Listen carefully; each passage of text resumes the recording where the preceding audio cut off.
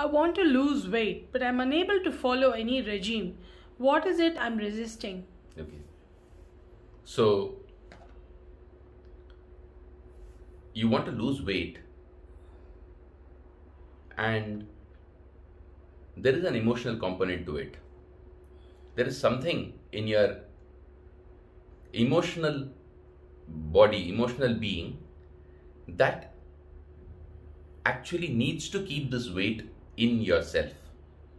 So, at the very basic level, obesity in particular, the weight that you carry around your stomach, typically comes in because there is some deep-seated insecurity of some sort or the other.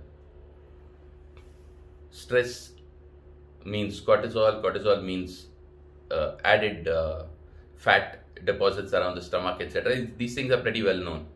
But this comes about specifically because there is an inherent insecurity.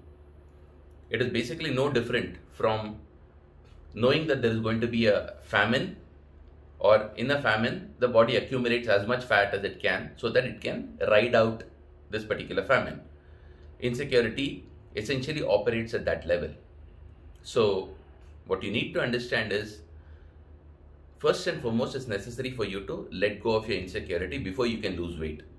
But now you're talking about something more nuanced. You are unable to follow any regime. This is because there can be two possibilities. Possibility one is, at the mental level, you are resisting any regime that might somehow pull away this weight from your body.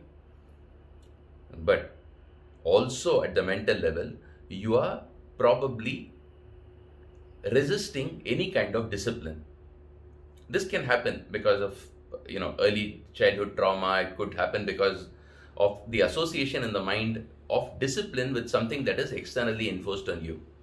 All that you have to do is go deep inside your own mind at the subconscious and unconscious levels and identify this connection and consciously let go of it. And once you do that, this resistance to regimes, diet regimes, etc. will go away.